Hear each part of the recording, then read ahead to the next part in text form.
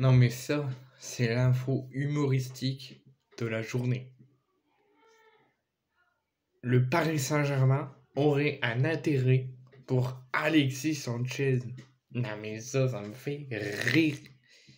Ils envisageraient de ne pas prolonger Lionel Messi pour la saison prochaine et en guise de remplacement, ils voudraient recruter Alexis Sanchez.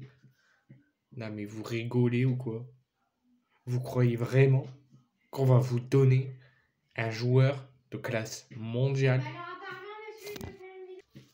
Non mais vous croyez vraiment que au mercato d'été, je sais que l'OM et la direction olympienne est capable de tout, mais vous croyez vraiment que on va vous laisser Alexis Sanchez pour remplacer votre joueur qui ne branle rien de la saison?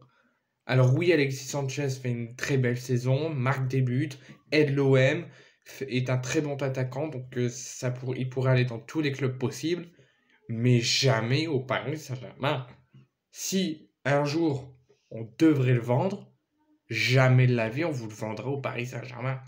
Mais vous vous prenez pour qui? Donc comme je vous l'ai dit, l'agent d'Alexis Sanchez est à Marseille selon le journal RMC Sport. L'agent d'Alexis Sanchez sera actuellement sur Marseille pour entamer une réunion et des discussions avec Alexis Sanchez, son entourage et la direction olympienne pour discuter de son avenir et d'une éventuelle prolongation, mais surtout de l'intérêt folle du Paris Saint-Germain pour l'attaquant chilien.